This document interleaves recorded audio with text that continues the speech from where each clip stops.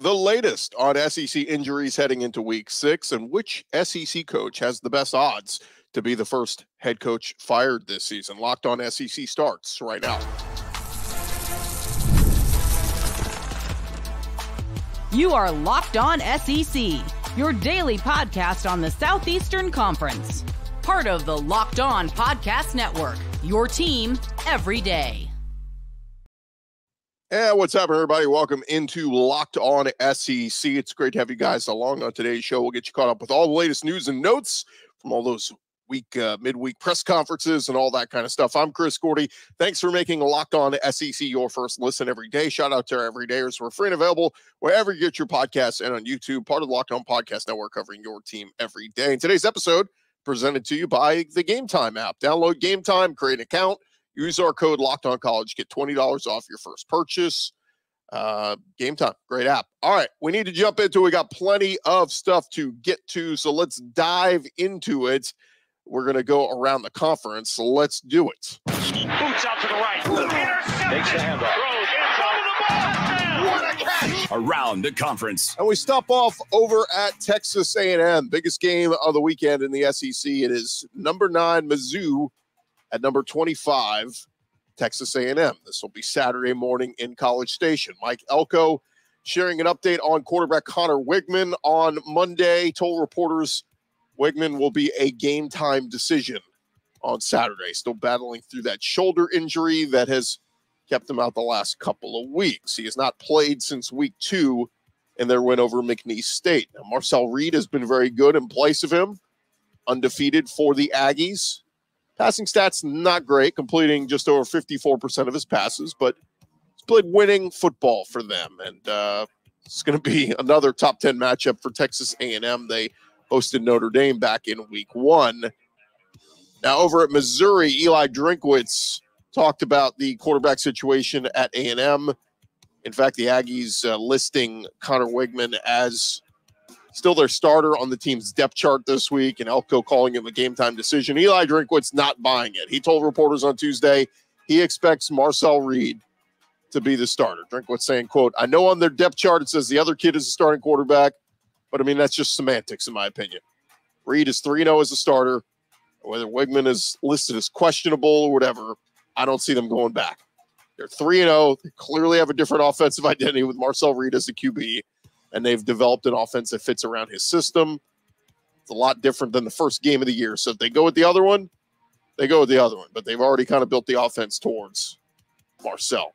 Drinkwitz noted that, like we said, Reed is 3-0. And I know it's a little ballsy on Drinkwitz's part, right? To say, like, they're lying to us. They're not going to go back to Weigman. Weigman was talked about as a potential first-round pick next year in some people's draft boards. Like, kind of an interesting case there. But, yeah, I mean, how can you argue against Marcel Reed's been really good for A&M. He's not lost a game since he's been the starter. Now, Drinkwitz was asked about the challenges of playing the first road game of the season at Kyle Field. And Drinkwitz said, quote, "Number 1, going to be hot. Number 2, going to be loud." So, temps expected in the upper 80s in College Station Saturday morning. There is a slight chance of rain in the afternoon, but that'll be an 11 a.m. kickoff Saturday. Should be a good one. 2 top 25 teams, and the Aggies still sitting about a 2-point favorite, according to our friends at FanDuel. So, MIzzou, first big, tough challenge of the season. All right, in other SEC news, over at South Carolina, 3:30 Eastern on ESPN, number 12 Ole Miss is going to travel to South Carolina to take on the Gamecocks, and Gamecocks putting out their depth chart ahead of this one, and LaNorris Sellers back at quarterback for South Carolina. Pete Thamel of ESPN reporting Sellers is expected to be back after recovering from that ankle injury, and Sellers initially suffered that injury late in the first half of South Carolina's loss to LSU earlier this month. Robbie Ashford started in place of him against Akron in week 4. Also, running back Rocket Sanders was fully participating in practice as well, according to Shane Beamer. He said, quote, "I wouldn't say Sellers and Sanders are 100%, but they both said they feel good and they look great." Beamer added he would not say much more about the injuries because it's an SEC game, which means both teams are required to submit the public injury report and update it beginning Wednesday night. So, again, but sounds like for South Carolina's case, if LaNorris Sellers and Rocket Sanders both back, could give them a chance facing a top 25 opponent in Ole Miss coming in, looking to bounce back from their recent loss. Carolina is still sitting at about a 9-point underdog this weekend, according to FanDuel. Like I said, kickoff set for 3:30 Eastern on Saturday. Over at Ole Miss, they're hoping to get the taste out of their mouths after the home loss to Kentucky this past weekend. Paul Feinbaum, never shy with his opinions. He was on McElroy and Kublik earlier this week and was asked about Ole Miss and Lane Kiffin. And Feinbaum saying, look, there's no way to say that they're not the same old Ole Miss. I didn't think they were. I thought they had changed. The problem now is you look at Ole Miss and Georgia. One suffered a loss against what's now the number one team in the country. The other one lost at home to Kentucky. The calculus is far worse for Ole Miss. That patsy schedule did not help them when they finally played a physical team. And I think they have a very difficult path to the playoff. And if they don't get to the playoff, it creates a whole other sideshow and side story about Lane Kiffin and his commitment to Ole Miss and his future. Feinbaum went on to say, I think they can afford another loss, but that's it. If they lose to LSU in 2 weeks, that's it. They're going to have to run the table, and they'll be on the brink the rest of the way. That means they would have to beat Georgia at home. This was a game that Ole Miss had to find a way to win against Kentucky, and Lane Kiffin missed the moment. So it's an interesting argument. I mean, once, if you're consider yourself a team that should make the playoff, and the hope is the minimum you got to go is 10-2 to make the playoff. If you already got a loss, man, you are really up against it. No room for error the rest of the way. All right, over at Georgia, Kirby Smart talking about Auburn ahead of their big matchup coming up this Saturday. And Kirby Smart meeting with reporters Tuesday evening, talked about the upcoming game, and he made sure to point out that while Auburn's offense has not produced a lot of points, they have been moving the football. They have been severely limited by turnovers. Kirby Smart saying, quote, Auburn's not getting stopped. They're turning the ball over. A lot of respect for the physicality they play with and how they played.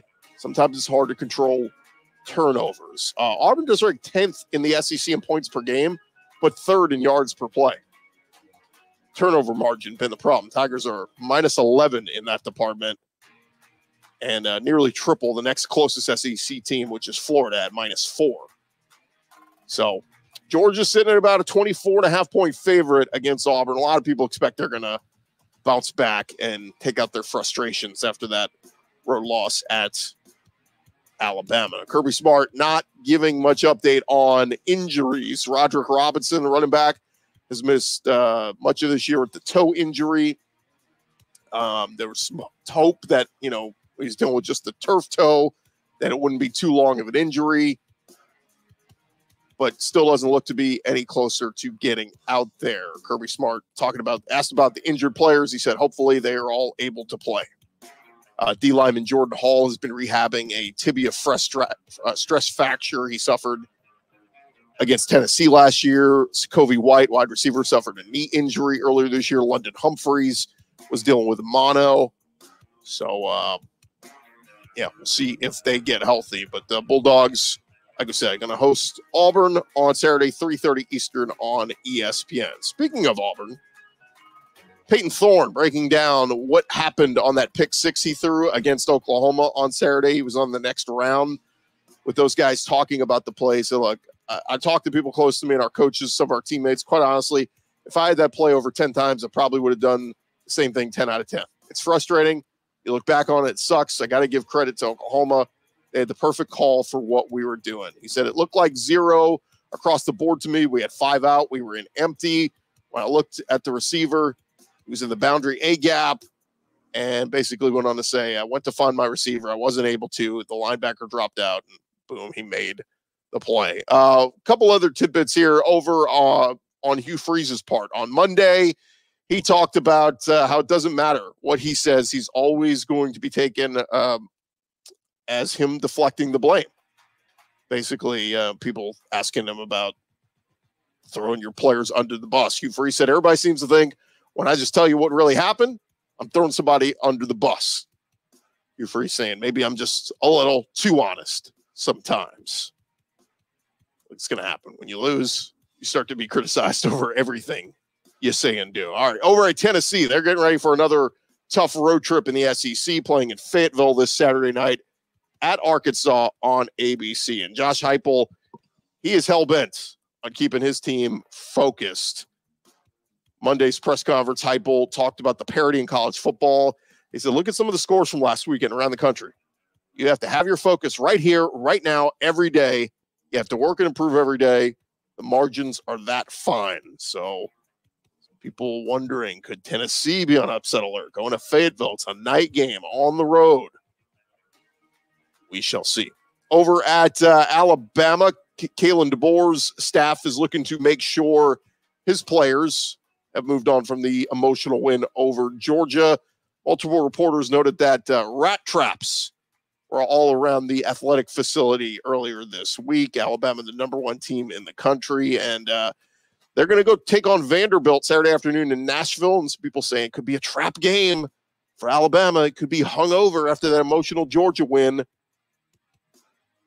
Malachi Moore, talking with reporters on Tuesday, was asked about Alabama's jump to the #1 spot. He downplayed it, saying, we always thought we were the standard of college football, and we're always going to get everybody's best shot, so it doesn't really affect us. On Saturday, whoever we play that week, it's going to be their Super Bowl, a national championship, however you want to call it. We got to be on top of our game each and every week. Now, this does mark the first time Alabama has been #1 in the AP poll since the 2022 season. One more tidbit here over at Vanderbilt. Diego Pavia is he knows they're playing Alabama this weekend, and he talked to 24/7 Sports about his team and Vanderbilt being improved this year. He said this is a whole new team. In the NIL era, every team will be different every single year. We got a team full of dogs who prepare every week like they want to play on Sundays. So with that, the only person that knows who's going to win on Saturday is God, so we'll be prepared. We're going to do everything we can to win a football game. Fell just short to the #7 team in the country, so we got to get over that little edge and then start punching some wins here. Of course, Vanderbilt upset Virginia Tech in week 1, had a close loss to Missouri and Columbia, falling 30-27. So we'll see. Pavia's been nice for Vanderbilt. Made some plays. See if what they can do against the Tide on Saturday afternoon in Nashville. All right, thank you guys for making Locked On SEC your first listen every day. Coming up next, we will continue to go around the conference, got some more tidbits, including some TV ratings tidbits that you don't want to miss. That's coming your way here in just a second. Well, first, I want to remind you guys today's episode is brought to you by our friends over at the Game Time app. And look, Game Time has a new feature called Game Time Picks that makes getting tickets for your favorite live events even easier. Game Time Picks filters out all the fluff to show you only incredible deals on great seats, so you don't have to waste time searching through thousands of tickets. Game Time Picks curation makes it easier to save more on sporting events. Their all-in pricing feature, I love that when you toggle that one up front. Shows you the total, no surprise fees at checkout. And, of course, their lowest price guarantee at Game Time will credit you 110% of the difference. Take the guesswork out of buying tickets with Game Time. Go download the Game Time app, create an account, use our code LOCKEDONCollege, get $20 off your first purchase. Terms apply. Again, create an account, redeem our code LOCKEDONCollege, get $20 off. Download Game Time today. What time is it? It is game time.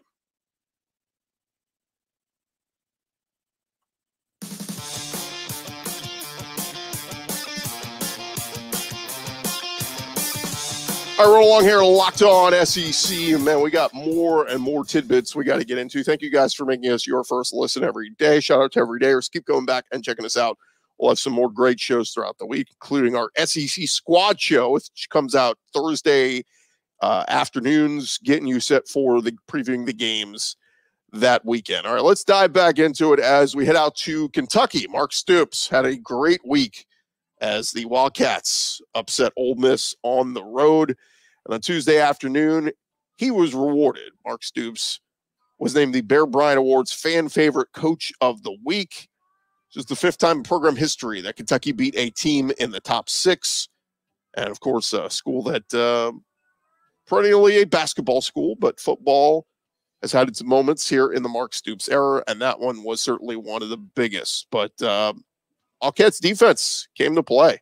They held Ole Miss's offense in check, and Mark Stoops getting the honor being named the Bear Bryant Awards Fan Favorite Coach of the Week. It was Kentucky's first win in Oxford since 1978 and the highest AP-ranked victory of the Mark Stoops era. Now, speaking of Mark Stoops, on Monday, he was doing some national radio, was asked about the decision to go for it late in the fourth quarter, 4th and 7 from his own 20. They, of course, converted with, I think it was a 67-yard pass play. Stoops said, look, there's always the instinct in your gut to feel what you need to do. Every game is a little bit different. Every situation is a little bit different. He said, I don't strictly listen to analytics. I know what they say at the moment because I have somebody feeding it to me at all times. So I knew where I was in the circumstance there against Ole Miss, and, of course, the one late against Georgia. Next test for Kentucky will be Week 7, taking on Vanderbilt. Over at Arkansas, they're getting ready to host number 4 Tennessee on Saturday, and the Razorbacks sending some instructions to their home fans. They are being asked to stripe out Razorback Stadium. Arkansas and Tennessee have faced each other 19 times. The Vols hold the 13-6 lead in the series. But going to stripe it out. Should look good on television there. And we'll see what Arkansas can do. That offense, Taylon Green, Jaquindon Jackson, still the SEC's leading rusher. Should be a good one. Over at Oklahoma, Bob Stoops, former head coach, was impressed what he saw out of their new quarterback, Michael Hawkins, who got his first start on the road at Auburn and picked up the win for Oklahoma. But Stoops talked about Hawkins' first career start on Oklahoma radio this week. He said, I thought he was outstanding. Played within himself, played smart. Love the fact in certain situations when nothing was there, he threw the ball away. Sometimes you got to do that. Live to play another series. Don't make a big mistake. Thought overall that is what he did. So Hawkins taking over for Jackson Arnold, who was benched, and he's done a good job. Got him into the end zone a couple times late in that Tennessee game, and then got a big road win at Auburn. Oklahoma, they are idle this week, but that big one against Texas coming up next week in Dallas, the Red River rivalry, will be a big one. All right, one other tidbit here I wanted to get to on the TV ratings side, and this goes to Alabama, Georgia. Both teams are ranked in the top 5 in prime time, and it was a big ratings win for ESPN and ABC as the Showdown for Tuscaloosa drew 12 million viewers on ABC. It was the most watched regular season primetime game on any network since 2017. It was also ESPN's most streamed regular season college football game on record ever. That's how much this game between the SEC behemoths resonated with the country. I know people get tired of, SEC. Yeah, everyone wants to watch the SEC. It is the pinnacle of college football. At its peak on Saturday night, Alabama, Georgia drew 14.1 million viewers on ABC. It's kind of crazy because it was a blowout at halftime. Means people stuck around or came back, but the Alabama-Georgia showdown was not the only SEC ratings winner on Saturday. The Oklahoma-Auburn game drew 5 million viewers, peaking at 6.9 million. It was the most watched afternoon game of last week. And then the noontime slot, Kentucky's upset at Ole Miss drew 4 million viewers, peaking at 6.5 million. It was the highest rated noon game of last week. So, look, just telling you, the romance between the SEC and ABC and ESPN, it's working out. And I think it was Clay Travis tweeted, like, CBS, what were you thinking? Like, you should have invested the money and kept the SEC on CBS. It has been a massive, massive win so far for ABC and ESPN. One other note, College Game Day, they're seeing their greatest rating success as well. Not only did that showdown between Georgia and Alabama deliver, but Game Day averaged 2.3 million viewers throughout last week, with the final hour viewership raising to 3 million. Ratings up an astounding 38% over the Week 5 pregame ratings from last season. And numbers also show interest in college football this early in the season is at an all-time high. Good news for College Game Day. Now, they will be taking their show on the road to a non-SEC venue this week. They will be heading out to Cal for their matchup against number 8 Miami. So good luck on that one. One other note, I know we've talked so much Georgia-Bama this week, but I feel the need to bring this up. Joel Klatt, Fox analyst, does his podcast and makes appearances on all the Fox shows. He was talking about Alabama getting the number 1 spot after beating Georgia, and he said the discussion about which team feels better gets a little more interesting considering the way the game went down. Of course, Bama raced out to the 28-0 lead, 30-7 halftime lead. He said, to me, quite honestly, it's a pretty obvious conclusion. I feel better about Georgia than I do about Alabama coming away from that game. I get it. Alabama won, which is why they're rewarded with the top spot. But I also believe in this sport and candidly in life, the cream generally rises to the top. He went on to say he felt the longer the game went on, the more Georgia looked like the truly better team. So as time goes on, what you see is one team start to become a better team or reveal that they are the better team than the other. And that's what I believe was starting to happen in the second half. If you're an Alabama fan, you're going to be incensed that I have this opinion, and you deserve to feel the way you feel because you won the football game. What I saw in the second half was a Georgia team start to pick apart the weaknesses that Alabama has. Look, I get what he's saying there, but also, like, Georgia took the lead, and Alabama answered and retook the lead. So I get the point he's making. Like, yes, did Georgia play much better in the second half? Absolutely. But what are we doing here? Like, Bama answered and came back. It's not like Bama just didn't score any points in the second half. And again, was it a near collapse? Sure. But they answered and took the lead and then got the big interception in the final minute to seal the deal. All right. Still more to come here on Locked On SEC, part of the Locked On Podcast Network, covering your team every day. Talking latest odds on first head coach to be fired. We will hit on that here in just a second.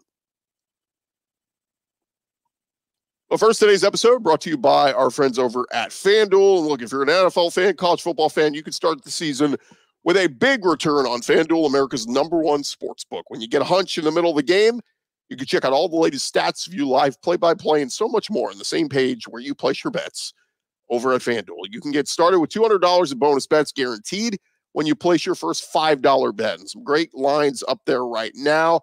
Ole Miss -9 at South Carolina. If you feel like the Rebels are going to cover that number, or if you like South Carolina the upset, you can certainly jump on that.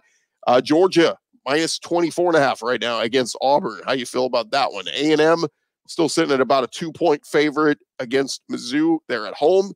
Mizzou's higher ranked, but MIzzou getting 2 on the road. If you like them to pull off the upset, you can get a good line there over at FanDuel.com. Just go check them out. FanDuel.com is the website. You can download the app and, again, take advantage of that. Make that $5 bet and get the $200 in bonus bets guaranteed only with FanDuel.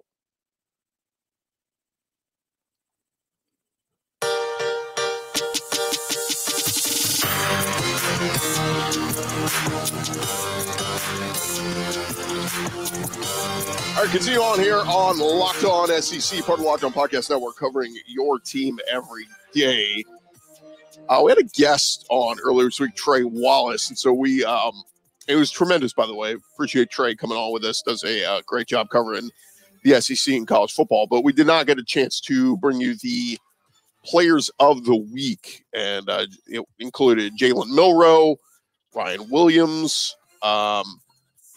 Defensive player of the week was Kip Lewis of the Oklahoma Sooners. Freshman of the week was Ryan Williams, and offensive player of the week, Jalen Milroe. So no surprise on those, but just wanted to pass that along. All right, let's get into it as the college football odds have emerged on the first Power 4 coach to be fired on the upcoming season. And coming in, there's a tie atop this list. And at plus 250, it is Dave Aranda at Baylor, which Baylor's just been kind of a mess. And they blew that game against Colorado just 2 weeks ago. They had the lead and blew that one. But How about from the SEC? It is Billy Napier at plus 250. And here's what 24/7 Sports says. They said Billy Napier went from ignoring hot seat buzz to addressing speculation head on after early season falters with Florida. Many thought the hammer would come after they lost to Texas A&M, but they responded with a blowout win over Mississippi State before their bye week. Billy Napier's job security has been an obvious distraction at a program that has suffered consecutive losing seasons under his watch and faces the toughest remaining schedule in the country. They are 2-2. They play UCF this Saturday, and they are home underdogs. I believe UCF is about a 3-point favorite. They're saying a loss to UCF Saturday night will be tough to overcome. But then I feel like we've been saying this every week about Billy Napier, like, man, a loss there would be tough to overcome. So we'll see. But Billy Napier still sits as the favorite for first Power 4 head coach to be fired, tied with Dave Aranda. Now, some other names from the SEC on this list. Sam Pittman is sitting there at plus 500. 24/7 Sports says it's obvious what's at stake for Sam Pittman in Arkansas. Should he fail to impress the Razorbacks fan base and donors, he'll be out as coach. A bad UAB team battled Arkansas to a one-score game in the fourth quarter before they pulled away, and faulty late-game execution at Oklahoma State squandered an opportunity there. And then Saturday's lost to Texas A&M, another heartbreaker, another one-score loss. And Sam Pittman has lost 11 of his last 13 at the program in single-possession outcomes. He's not getting it done at a level Arkansas needs of him, and he's now 26-27 overall, 12-24 in conference play. That is mediocrity. So Sam Pittman at plus 500. And then rounding out this list, and Auburn fans are going to, I mean, you're going to say it's crazy, but they got Auburn head coach Hugh Freeze at plus 1,500. And here's what 24/7 Sports says. Forget the gargantuan buyout. If Auburn boosters want Hugh Freeze gone, they can do just about anything. And they have shown previously with struggling regimes. Athletic Director John Cohen voiced his support for Freeze prior to Auburn's letdown against Oklahoma. Freeze's team blew an 11-point lead in the fourth quarter. There's noticeable recruiting momentum, yes, but will that continue if the product on the field continues to be subpar? Interesting. Our buddy Zach Blackerby and a few other folks have said Hugh Freeze is not going to be fired. Like he's building so much momentum and recruiting and all this, and he's building it his way, and it's just going to take some time. And yeah, the Peyton Thorne mess is bad, and the turnovers are bad, but the future still looks bright. Well, Auburn's lost 3 of their last 4, and all 5 of their first 5 games of the season were all at home. The next 3 are all on the road, and it's at Georgia, at Mizzou, and at Kentucky. They get Vandy at home, they get UL Monroe at home, and then they finish with Texas A&M at home and at Bama. I mean, that is potentially 5 losses right there. And at 2-3, you're looking at 4-8. I mean, look, they're not going to go 4-8, I don't think. But again, it's potentially 8 losses on the year with that schedule. So, look, if Hugh Freeze goes 5-7, but they have a top 5 recruiting class for next year, I mean, is that enough to save his butt, give him a 3rd year? I don't know, but just find it interesting. His name is on this list, and look, it's not been good at Auburn. They got a lot to clean up, and is anybody picking them to go pull off an upset at Georgia this week? I know Georgia didn't look great this past week, but it was Bama in Tuscaloosa. Now they're back at home. It's a rivalry game. Crazy things could happen, but I mean, they will have to play flawless football if they want to hang with Georgia. They're going to have to not turn the ball over at all and pick off Carson Beck a couple times. Like Carson Beck got picked off a couple times this past week at Alabama. Was it 3 interceptions, most he's ever thrown in a game?